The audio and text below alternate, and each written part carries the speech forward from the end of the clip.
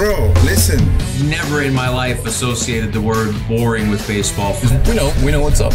Me? Yeah. Famous? Yeah. And I'm like giddy over there smiling like, we're about to win this shit. Did everyone give you crap? Give me a good host story. You know, I'm not picking it up. We both love the game. We talk about it every day. Can't get enough baseball. Having some popcorn, you're fooling around your phone. I'd have to wait in line for 3 hours. Hang on, because it's about to be a wild ride. All right. There's nobody I'd rather be talking to right now than Lucas Giolito on the planet Earth, galaxy. And as a bonus, Gordo from the Tessie Podcast. Hi, Lucas. How are you? What's going on, guys? That's Lucas. Gordo, say hello. What's up? Nobody I'd rather be talking to than Rob Bradford and Giolito. Steal your line. Yeah, PM, come on. You owe me $5. Thank you. One of these two are Major League Baseball players. But also Gordo just got married. I went to his wedding. It was excellent congratulations, wedding. man. Appreciate it. Thank you.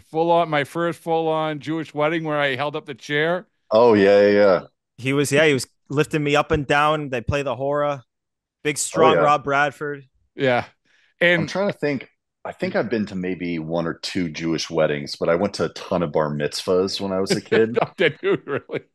So, yeah, like a lot of the chair and all that. What was the best bar mitzvah you went to? Because you probably went to a famous person's bar mitzvah, right? No, I never went to a famous person's bar mitzvah, I don't think, man. I can't. Just like my buddies in middle school. Yeah. When you were growing up, who was the most famous person you saw? Because you mingled among that, as you said, when you live on the set of Curb Your Enthusiasm, it has to be somebody. My girlfriend and I watched this thing on Netflix last night about a guy he wrongfully convicted of murder, and his alibi was that he was at a Dodgers game. That's a great one. Yeah, his alibi is at a Dodgers game, and they had to go and find footage from an episode of Curb that they shot at the Dodgers game that he happened to be in, and it helped his defense. That was pretty crazy. I thought you were going to say that you were sitting in the row in front of him. No. That was a great documentary. I love that. That was so good. Yeah, but you asked the most famous people that I got to. I mean, I probably have to say Samuel L. Jackson. That's a great one. Yeah, that's a biggie. I got to meet him one time because my dad used to play golf with him. Really? Yeah, they would golf every once in a while because they were members of the same country club in LA. I would imagine that he always golfed with that scally cap. What is it? The Roo hat? You know what I'm talking about? Yeah. The one with the kangaroo logo. Yeah. Backwards. Yeah. Yeah. I want to say when I met him, he was probably wearing one of those. Okay. I just met him in the parking lot once. That's it. Well, listen, he was so nice though. And he gave me I said I was a Star Wars fan, and he gave me gifted me a Mace Windu lightsaber. It was sick. Wow. See this, you downplayed that story so much, and then you culminated with Samuel L. Jackson gifting you a lightsaber. I mean, well done. Well done. That's pretty good. How old were you at the time? I was probably 13. Do you have it? You still have it?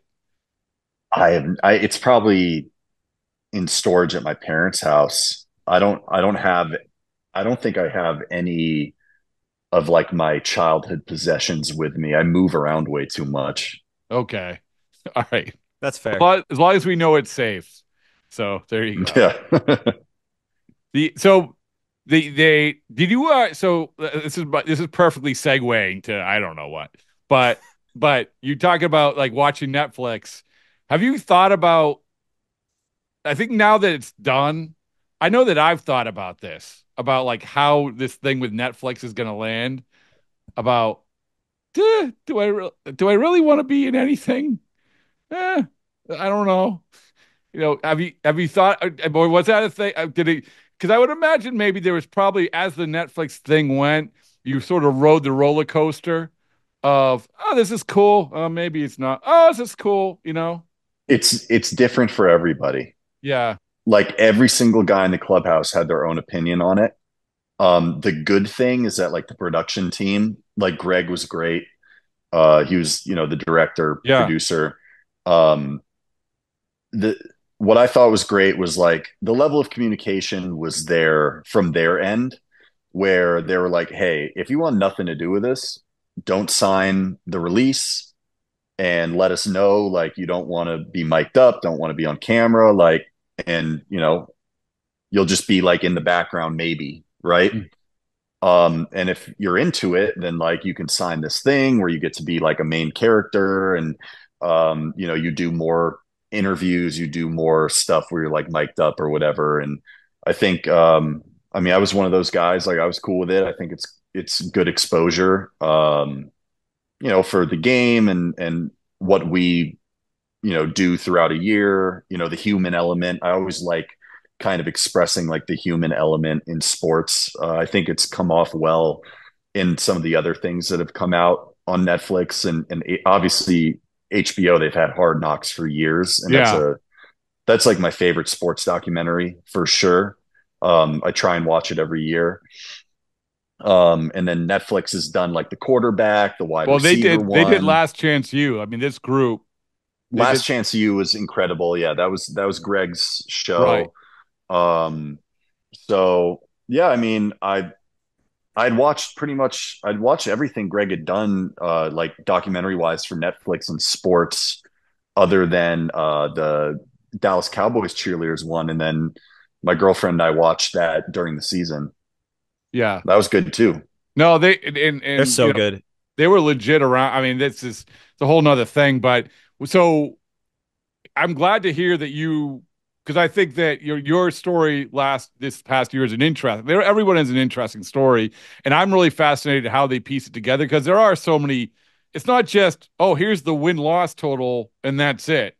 There's, as I said, every time anyone said this about the Red Sox Netflix thing, they go, oh, well, they're an 81-81 team. How are you gonna? They made a JUCO team fascinating, right? It's not about the wins and the losses. It's about, right? Yeah, I agree. I think that a lot of it's going to be leaning more into like the human element. I mean, with Last Chance U, you see it. You see what the kids are going through, and what led them up to attending that school and playing football there, and what's after, and dealing with things outside of necessarily just the football field. Obviously, you're following along their season, how the team's doing, but there's like a lot more to the story. I think like in my case, it's going to be kind of like rehab, what it's like being a player on the team that's like not on the team, you're rehabbing all year. So it's a lot different experience for me than, Jaron Duran, who played almost every single game. And you just get to see like, what guys do at the field, what they do outside of the field. So I think it'll be pretty interesting. Do you have a go-to, like, no, it doesn't have to be a salacious or anything like, but for you, like, you remember a moment you're like, oh man, I'm glad they were there for that. That was great. I don't know if I can think of anything off the top of my head. I think there were some funny moments in the clubhouse that were caught on camera. I don't know. Again, like I'm not in the editing room, so I don't know how they're going to put it together. There was one time where Liam was wearing an interesting outfit post game celebrating a win, that they got footage of. So we'll see if that makes it in. All right. What a professional tease that is. Like an interesting outfit. Yeah. I don't want to like spoil anything. No, I don't, listen, because I don't know. It might be there, it might not. I don't know how many people are listening to this podcast, can be checking the show out. So, well, I don't want to take any. Do they tell you that? Do they tell you? Do they tell you like what you can and can't say? Like, do they try to make sure that you guys don't say too much about what's going to be in it? Honestly, no. Greg never mentioned anything to me about like, oh, don't, keep this under wraps, or no, I haven't heard anything like that. So yeah, I just like, that's like my own thing, like I don't want to necessarily spoil what could be a funny moment on the show. Don't tell anyone about the Tyler Heineman magic act. Don't tell anyone. So the Tyler Heineman magic act, we actually got mad at them because that was like their week off. They were there for all of spring training except for like one week. And the Tyler Heineman magic act, they weren't there for. Oh no. So we gave them a lot of shit for that. Well, I honestly think that they were, and I didn't go in with the intention of having this be the Netflix conversation, but whatever. They were there for a lot of like there were stretches where they nailed where they were there. They were there a lot early, like right, a ton early, and even at the All-Star game, holy mackerel, good choice because you have Duran's MVP, his family's there, like all of that. You nail that. The one time they weren't there was the Colorado day where Cora signs his contract and everyone wants to fight everybody and all that stuff. They weren't there for that. Yeah. Yeah, but I wasn't there for that either. See, no, that's I know. what I'm saying. I was like, that's one thing I did mention on the show. It's like, I signed over here to be like a big part of this team, right? Big part of the starting rotation, throw a lot of innings, and then I'm out for the whole year. So there are a lot of times throughout the year where it's like I felt like a ghost. I'm like, I'm there, I'm here, but I'm not like going through the shit with the team. You know what I mean? Yeah. And this is my first time ever doing that. And it was very, very strange for sure. Very difficult at times, like mentally and emotionally. But, whenever I always try to like try to look forward and see like things from a positive light. I'm getting a lot of things right, getting a lot of things ready to go for next year. Yeah. Well, I mean, that's the thing is that now, and we're going to talk about sort of turning the page and that's the great thing for you now. It's like, okay, I'm just like everybody else. But I do think, from my perspective, is Pavetta still calling you? No. Oh, all right. No. All right. From my perspective, like you were there. I mean, you were the part of the team. It was, I know that that's how you felt and maybe not making every road trip. You didn't feel that way, but still, I'm building you up. I appreciate it. I'm gonna feel a lot better when I get to spring training next year, and I'm throwing the ball and taking the ball every 5 days, and doing everything I can to help the guys around me and be able to lead by example instead of just trying to like talk about stuff. I enjoy talking. I enjoy talking about the game. I enjoy watching and observing, but that's not my leadership style. Maybe if the time is right, I will have something to say, but I generally like to lead by example and just try and be a good teammate. So this year I tried to be a good teammate, but there is that weird aspect where, you're being a teammate, but you're not really involved like the other guys are, because they're putting the uniform on and going out there and putting their all on the field. And, I'm trying to put my all in the training room. It's a little bit different. Well, Gordo, before you whatever you got to say, Gordo, I do have this off of what you just said, Lucas, is that this is a cliche question, but going through this, did it make you a different leader / teammate / professional baseball player? Because like when you're in the grind, when like you have been for your entire adult life, you're going, and now you're almost taking a step back and say, oh, well, I didn't realize it looked exactly like this. Did it make you look at things a little bit different? Yeah, I think that I have I think I got so used to it that now, and this will kind of take effect more once we get going again in spring training. It's like a newfound appreciation for what I get to do for a living. Um, it's like kind of brings me back to like when I was first drafted, right? And it's like, oh my God, I get to go play professional baseball. Like this is freaking awesome. And I think that I'm looking forward to having a lot of those feelings again. The last 2 seasons for me, I had ups and downs, and especially the last couple months of 2023 was brutal, performance wise, mentally. So uh, it was that thing where like baseball was very much, I was being traded around and moved around, and it was very much feeling baseball was very much feeling like a job and a business. Um, Whereas having all this time off, like I truly miss competing. I truly miss like getting out on the mound in front of thousands of people, with the team behind me and, trying to beat the other side and win games.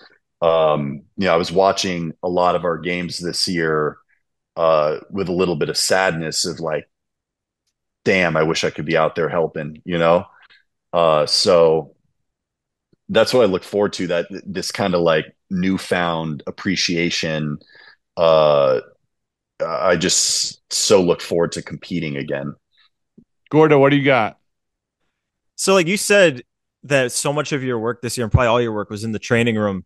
So how, you're in a new city, new team, new teammates, and now like a completely new, like you're the guy who posts every fifth day. You're the guy who's approaching 200 innings every single year. So how much different, obviously you talk about, not being able to go out there and compete with your guys, but how much different does it make just in general your life feel being, kind of thrown into a new city again? And, now you're not able to compete. Like, does it impact the rest of your life? Like now you're not preparing every fifth day for a start, like no MLB The Show to prepare for hitters. Like just how much does it impact the rest of your life?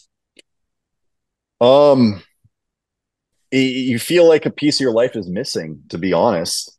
Like it's weird. It's like you're doing something for so long and you're used to it, and that's part of your routine every single day. And you're always looking forward to your next start or whatever it may be, and you just don't have it. So there's like this emptiness. Which for me, I feel like some days I handled it fine, handled it okay. I try and stay focused, get my work in, try and be a good teammate, whatever I can do.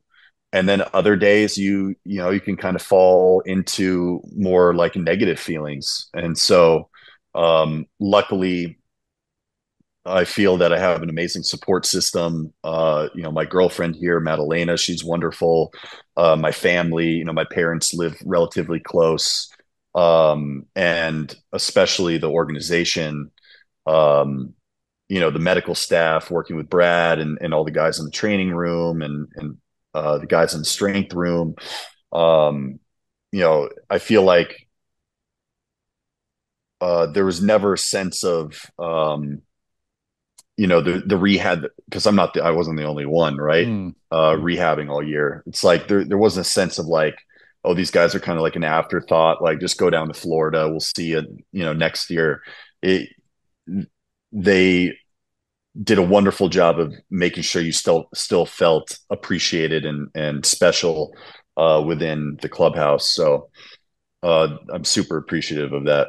Yeah, I love you saying about how you felt like a piece of your existence was missing, but now you get it back. That's the good thing.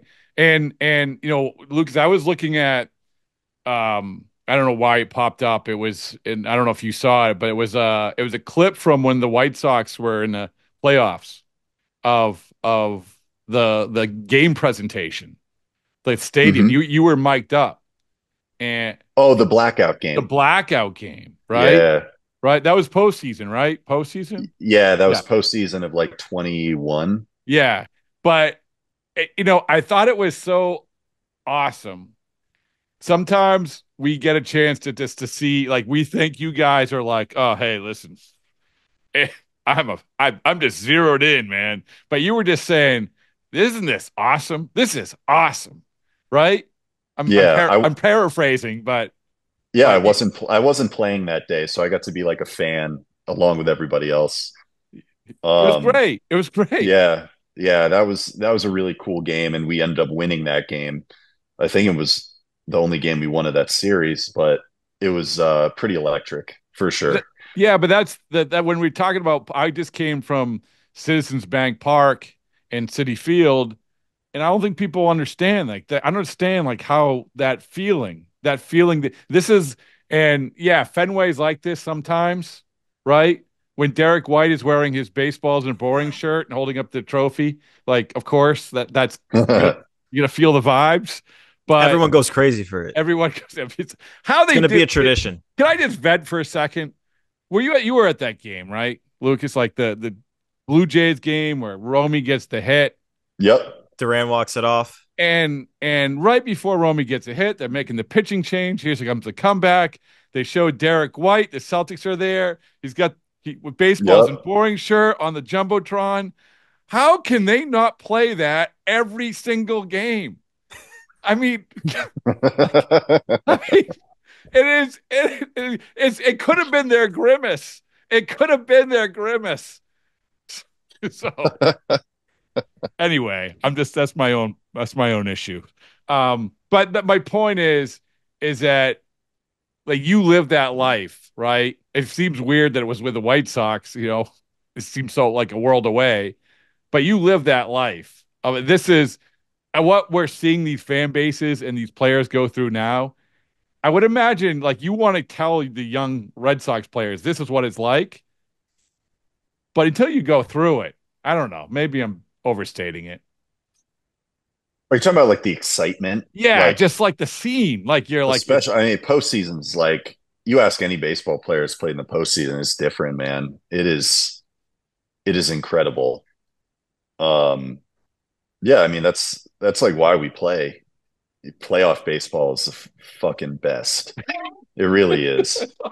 So it's like it's all. Sorry if I'm not supposed to no, swear. I love this. Like that's why I It's love it. encouraged. It's encouraged. Yeah. It's- So you just won two baseballs and boring shirts. Go nice. ahead, continue.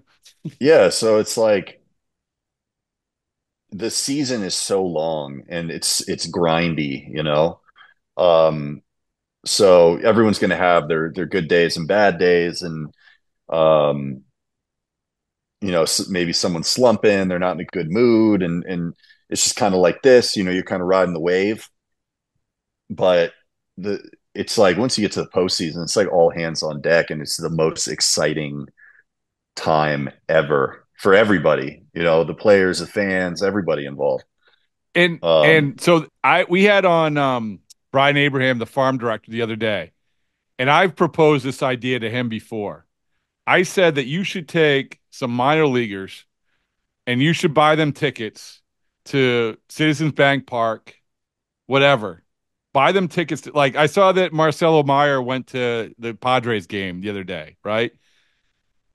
Like I would absolutely do this. And it doesn't even have to be minor leaguers. It can be any player. But is this a terrible? I think it's a good idea. I mean, no, I don't think it's a bad idea. thank you. Yeah, I went to the World Series when the Braves won to watch Max pitch.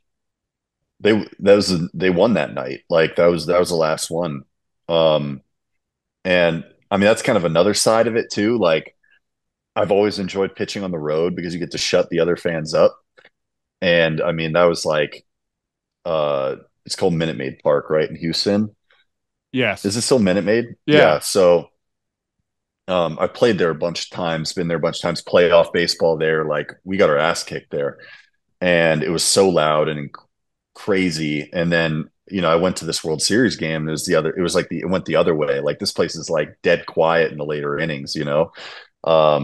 So yeah, I mean, I think that's cool too. As a player, I think it's cool. If you're like rooting for the Astros and you go to the game, that's not fun for you. But yeah, I support your Thank you. proposition there. I think young players just like being around the atmosphere and seeing how exciting it is. I don't know. There's also something to be said. I think there's something to be said about like your first time experiencing it, like you're in the dugout or you're on the field. Like that's pretty cool too. Um, yeah, I don't know. Yeah, I had a weird track. I had a kind of weird track. My first time in the playoffs was during COVID. I know. Like but you pitched your ass off. Congratulations. Yeah, you shoved. Yeah. Yeah. In Oakland, we went to Oakland and, we're in the Coliseum, which is massive and there's nobody there. It was like this, it was very, very, that whole season was very weird, but it was, yeah. Well, I see both sides of it. I get it. But when you went to Atlanta, no, where was it? You went to Atlanta, Houston. Right? Houston. I'm sorry. Well, when you went as a fan, was it what you thought it would be? Was it more? It was what at that point it was what I thought it would be because I'd played in the playoffs, especially I played against Houston in the playoffs the year before. Oh, okay. So the first time you played, you went to a postseason game was when with fans was in that game in Houston. I think the first time I ever went to a postseason game was like in 2002 or 2003, Angels versus Giants. Really? Yeah. World My Series. dad took me to one of the World Series games in Anaheim. It was weird. Samuel L. Jackson bought you a Sunday. It was great. Yes, I was very privileged. Was that? But I mean, how old were you? Like you were like 2? No, man, I'm old. I'm old for baseball now. Rob, I was like 6 in 2002. Yeah, I was Spent like 10, 8. Yeah. All right. Well, I don't know. Listen. I live in the present. Oops. Okay, just let me live in the present. Gordo, I got more questions, or more. I don't like to say questions. More conversation. What do you got? Mm-hmm. Anything? Yeah, I do. So on the topic of playoffs, so we've in the Red Sox world, we keep listening to Alex Cora, Craig Breslow, Sam Kennedy. They're all saying, we're excited to build this team up this offseason, get them win the division next year, and get to the postseason next year. How much does hearing stuff like that excite you? And like, how much does thinking about pitching in the playoffs at Fenway for the Red Sox, like, how much does that just like get you excited to just get back on the field and get going? I mean, it doesn't even take all that. Like, it was like being in Fenway and my first time experiencing Yankees versus Red Sox in Fenway. I was already like, dude, I just can't wait for next year. Can I get a time machine already? Like, that was electric. And that's regular season. That was like early regular season. Yeah, I remember. Yeah. So the idea of bolstering our team, getting better, the guys we already have, I think they're the young guys, they're going to get better. And then, making a legitimate playoff push, playing in the playoffs, pitching in Fenway for the Red Sox, a historic franchise, return back to the playoffs after I saw it's been like a drought. It's considered a playoff drought now. Oh yeah, right? Yes. 3 years counts. It counts. Yeah. It counts. It's basically like it's tumbleweeds. It's yeah. No, I mean for sure. So, but that's good though. Like the fan base and the organization like should expect a good winning culture year in and year out. Like that's okay. It reminds me of like one thing Greg was asking me for the Netflix stuff. It was like, doesn't it suck that like, fans are like mean to you guys? I think he asked in a more eloquent way than I'm saying it. It was like, doesn't it suck that like fans are like mean to you guys or whatever? You get like messages when you don't do well. And it's like, Not really, because like I didn't do my job. Like we sucked. I sucked. Like we're supposed to win. You Like know that's what? the point. You know what I love about the Netflix guys? They were all like super nice guys, but they weren't baseball guys, which was I'm not saying that as a negative thing because a lot of that stuff that you're talking about, it was so sincere. And I think that's what makes it even better. You know? Hmm. It was like, hey, this travel really sucks. Well, if you knew, yeah, of course it sucks. Oh man, all these people booing sucks. Yeah, because that's what happens when you don't play well. Yeah. Doesn't happen. I get it. The JUCO team in LA doesn't get the booze, but but I sincerely mean this as a good thing for this Netflix. You just brought that up, so Yeah. Yeah. I mean, everybody handles like criticism stuff differently. I just think I've been doing this long enough that it's like, and my career's been like this. Like I've had really good years, really bad years. Like, and I mean, it's pretty simple. Like when I've performed well, all the fans love me. It's awesome, wonderful. Like you can do no wrong. When you perform badly, they want nothing to do with you. They think you suck because you are sucking. So it is what it is. Like you're not going to have fans that are like, "Oh, well, he's going through a hard time." It's like, "No, do your job." So I'm cool with that now. I think maybe it took me a little bit of time to realize that when I was younger, but I'm cool with that now. Like that's how it is. So, you get recognized in Boston. I mean, what was it like this year in mm-mm. Boston? No, never. No, uh, a not a little lot. bit, Yeah. but I did a lot of like autographs in the parking lot where, I sign it and then they ask me who I am. Like I didn't, that brought me back. That brought me back a lot because that's not my experience in Chicago. Really? Really? Yeah. How do they ask you for your autograph if they don't know your name? Well, it's just like there will be a couple people that know. So it's like whether it be when you pull up pregame or after the game, if, I don't have too much going on, I can just, go sign a little bit and interact with the fans a little bit. And, um, there'll be a couple people that are like, oh, Giolito, Gio, whatever. So, yep, I'm coming. And you start signing, and then more people show up and you're signing their balls and their hats. And then they're like, what's your name? Who are you? Say, I'm Garrett Whitlock. Nice to meet you. Yeah, wait, do you respond like your full name? I wish I had more of that troll in me to like mess around like that. But no, I'm always just like, oh, I'm Lucas. You'll see me next year. Don't worry. I'm Lucas.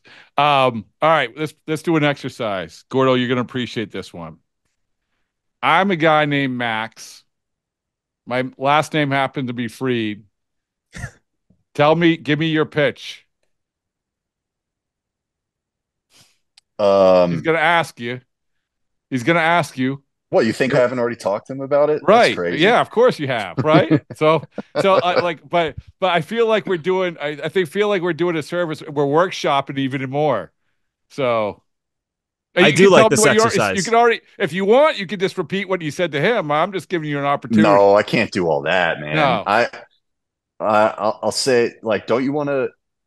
We played high school ball together, and we always talked about how cool it would be if we'd be on the same team, in the big leagues.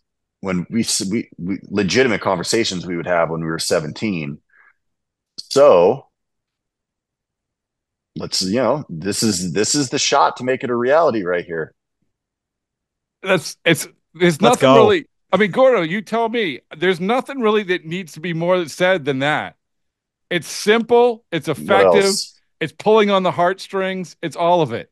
What better to do it together than to experience winning in Boston, making the postseason in Boston together for the first time? Oh, Together. full circle. Full circle. There you go. Can't argue with it. But yeah, I mean, obviously, I think he would fit in great. Obviously, I think that the need is there. You look at the starting pitcher depth chart, you don't see a lot of LHP. Um, so, and in my opinion, he's the best, most consistent left-handed starting pitcher. So, I think it's a good fit. Obviously, I'm a little biased. Okay, so I agree with you. you Personally. you've sold Max on Boston. Like if I'm Max, I'm done. Hey, I'll play for whatever. Just make me an offer. Well, Like I'm here's the sure that deal. Max is going to have a lot of teams interested in him. yeah. I mean, let's be real. There's going to be a lot of money thrown around. It's going to be very interesting how that plays out. Do I hope that the Red Sox end up being the best fit and the best choice, and from different angles? Of course, but that's going to be up to him at the end of the day. Is he a New Balance guy?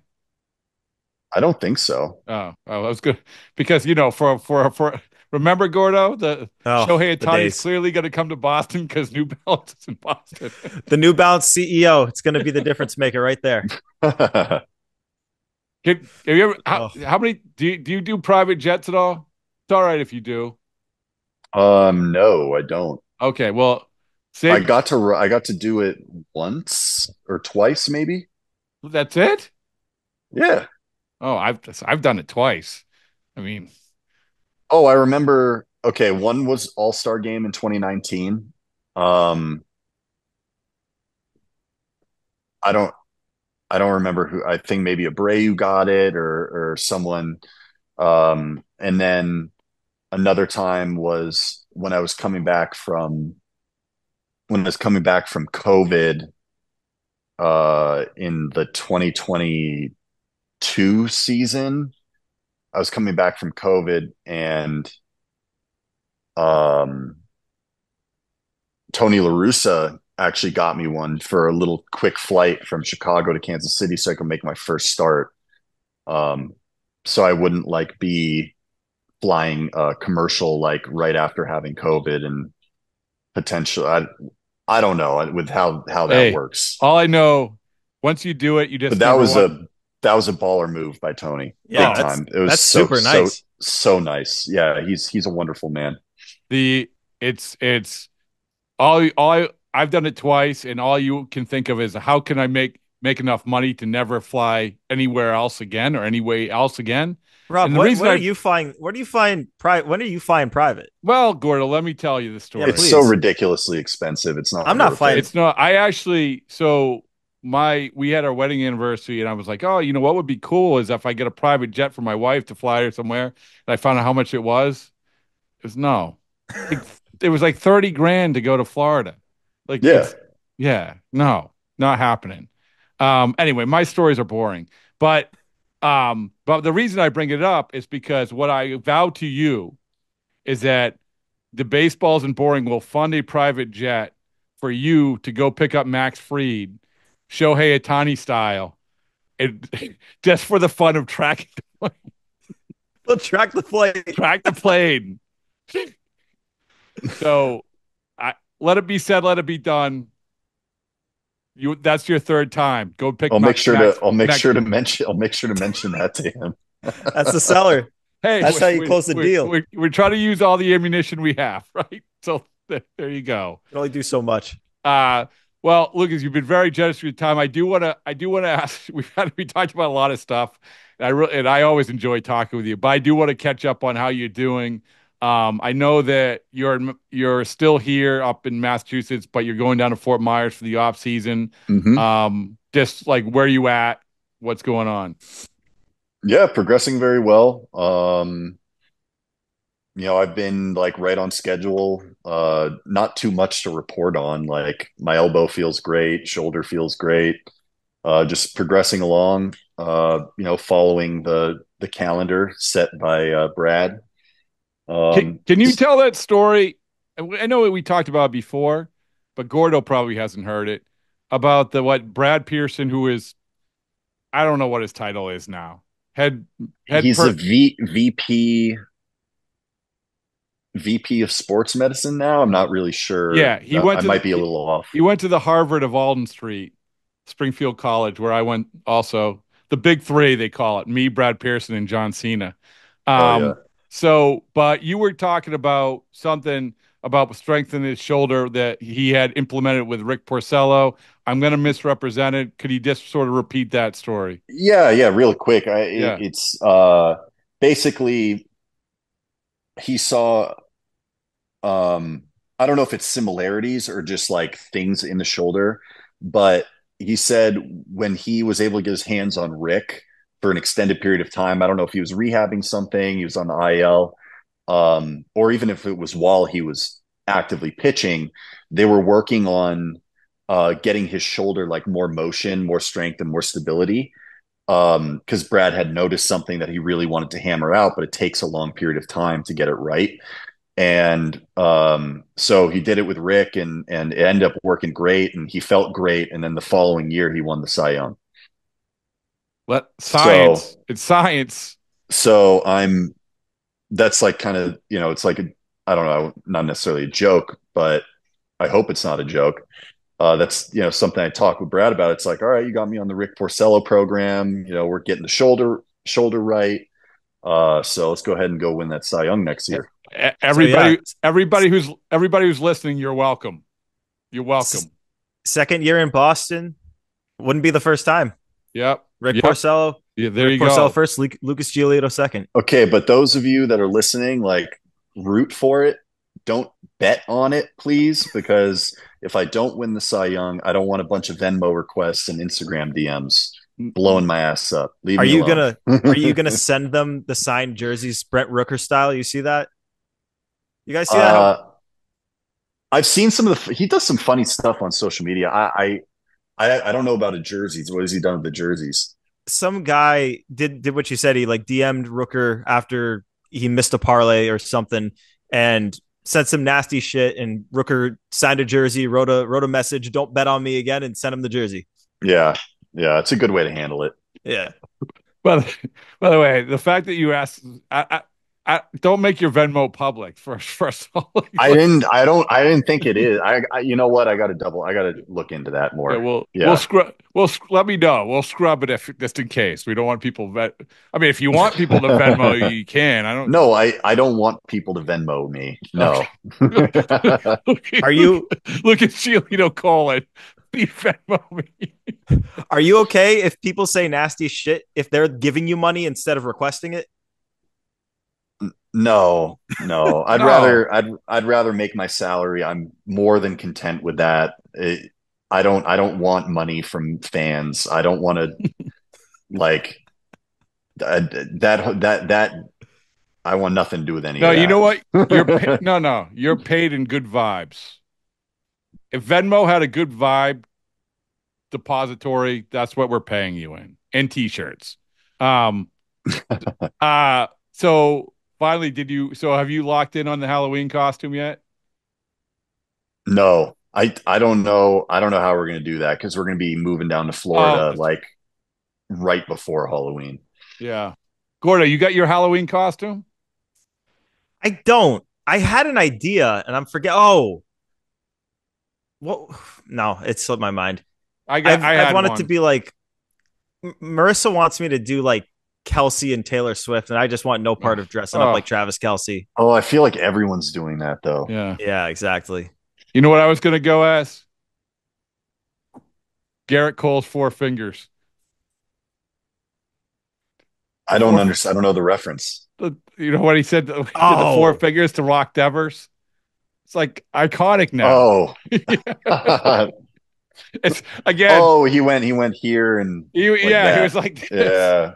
It's too. Now I'm not going to do it because it's clearly too niche. I mean, it's no. Like I thought I was being witty, but no. That was that was an ultimate sign of respect. There's some hitters that own me, I guess you could say. I don't think I would ever do that. I think I'd have to let the manager do it. Well, maybe it's like you're here and you're just like looking at the manager like, come on, man, don't make me look like the dickhead. I think the manager has to do it. Like that's the thing. It was he basically did it, and then Boone had decided, and Boone was kind of like, I guess, okay. So I think that the manager has to do it, doesn't he? I have no idea. I don't either. That's beyond my knowledge of baseball rules, man. You know who told me that? The owner of this LLC of Baseballs and Boring. He told me that, and it may be right or may be wrong. Who knows? So, okay, yeah. Yeah, I don't know. I mean, did Boone already do the walk beforehand and then he just like did that for like No, fun no, no. I or think he did it because Boone said after he was like, I mean, he's like, yeah, he wanted to do it, but okay. anyway, terrible Halloween costume. Thank you for talking me out of it. Appreciate it.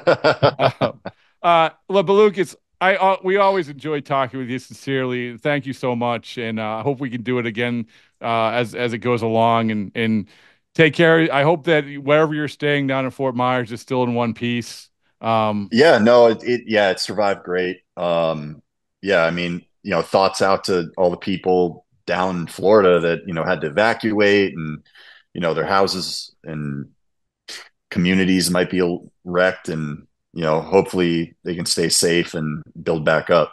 Because I know it's rough down there in like Tampa and even further south. So Yeah. but yeah, we'll be heading down there soon. The house, I mean, it looks like nothing happened to it. So I don't know if it was just like the right area where it didn't hit as hard. I have no idea. No, well, before you know it, all our schlubs will all be down there. Gordo will be asking you, what are you gonna ask him? Like, did you ever ask him that? Like, who would you want to be on a I don't think we did. be on a deserted island with? Let's ask it. Let's ask it. All right, well, finish it off with that question. Yeah, the good closer here. All right. So you're on a deserted island and you get to pick a teammate to be there with you alone. Who are you going to take?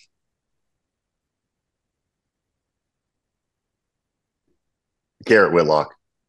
Why Whitlock? He's so responsible. We were getting you're not the first one that said that. I think we got he's two like Whitlocks. I feel like, well, he's like good with like relatively good with like outdoor stuff. He's from the South, like he's got that vibe. And then he's just so on top of his shit and like so responsible that he'll like he'll be like, hey, this is what we got to do today. I need you to go and do this. I'm going to do this. Like, we're going to survive. Like, that's the feel I get from him. Former Boy Scout too helps. But now the other end of it. Who's the last guy? The last guy you're taking?